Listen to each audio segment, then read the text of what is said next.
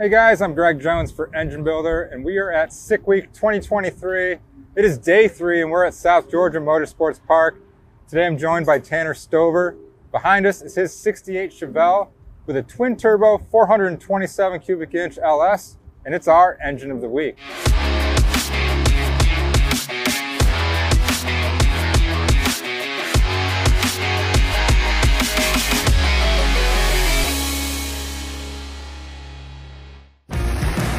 Engine Builder's Engine of the Week is sponsored by Pen Grade 1, L-Ring DOS Original, and NPW.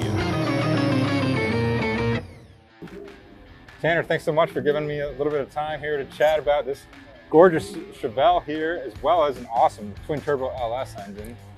And we were chatting a little bit before cameras started rolling. But you've owned the car for a little while, so we'd love to know a little bit about the history and kind of what you have in it. Yeah, definitely. Yeah. So this car for sure has a story.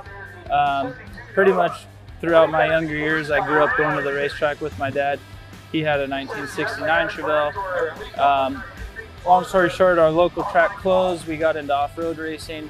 Once we kind of got bored with that, we got back into drag racing. So we looked for long and hard for this car. Yeah. We ended up flying out to Indiana, originally from California. That's where we purchased the car. Okay.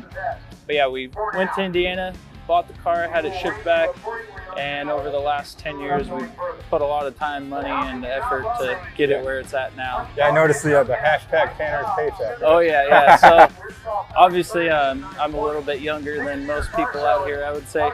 So for a while, my dad was supporting the whole racing program, and I was going to school for mechanical engineering. Okay. So as soon as I graduated and was able to afford my own stuff, right, it started being my paycheck that goes into the car. So that's kind of where that sticker comes from. Yeah, that's awesome.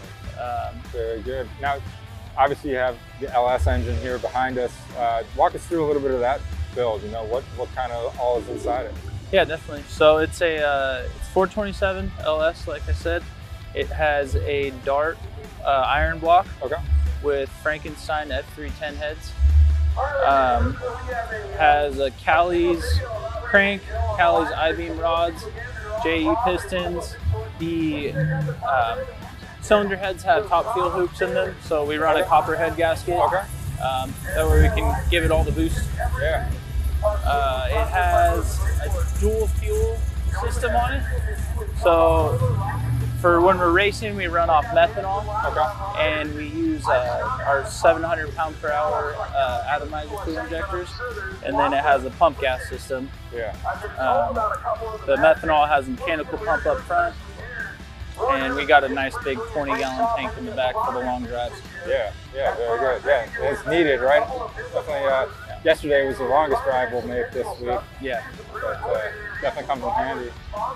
Tanner, you got the twin turbos up here. You want to talk a little bit about some details of that? Yeah. So this car had a big block in it with a bunch of nitrous. So these turbos are a whole new thing to me. Yeah. Still trying to get our heads wrapped around them. But they are twin 80mm force performance turbos. Okay. They've been working really well for us this week. Yeah. And how much boost are you running through them? We're starting to just scratch the surface, I'd say. We're right around 30 pounds on the top end.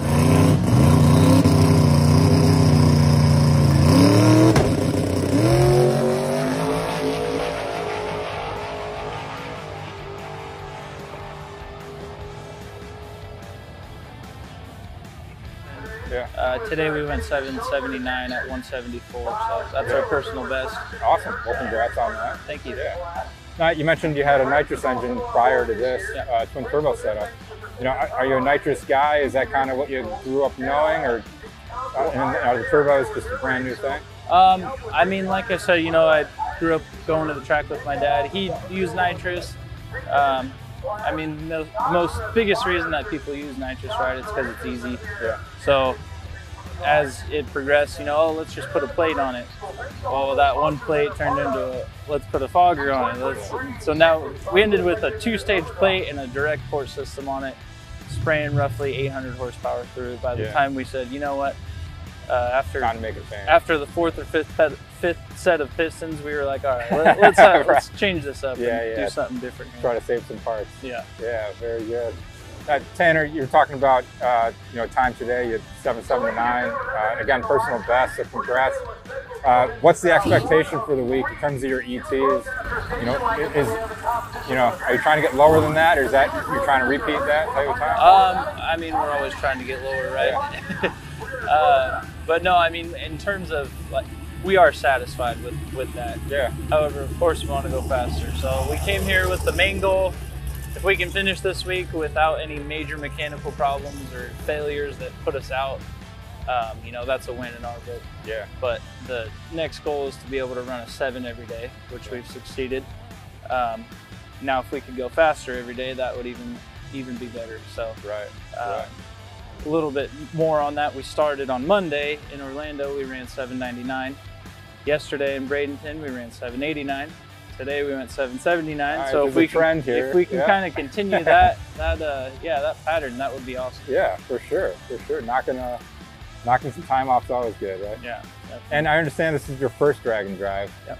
What made you choose Sick Week out of a couple of the national options and some of the regional options that are out there these days? Right. Well, like I said, I'm originally from California. I had recently, within the last 6 months, got a great opportunity to work for TBM Brakes under Motion Raceworks. Okay. So I ended up moving to Bradenton, and just kind of the stars aligned right, where the car was in a position where I said, you know what, let's try and do this. So when the opportunity came up for us, we pretty much, my friend and I, Sachin, who we built the whole car together. There's one other friend, we call him Cameron. He's not here right now, but shout out to Cameron. Yeah. But yeah, basically the stars just aligned right. And it was the best, easiest event for us to participate in. Certainly. Tanner, you mentioned about 30 pounds of boost running through the twin turbos at the top end of the track. How much horsepower are you getting out of the LS engine?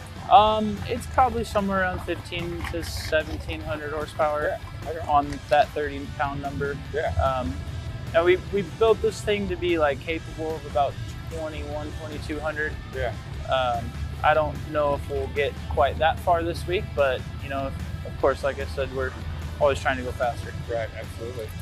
Now, obviously, you've been improving each day on the track. How have the drives been so far for you? Has the car been behaving well on the street? Yeah, it's been really good.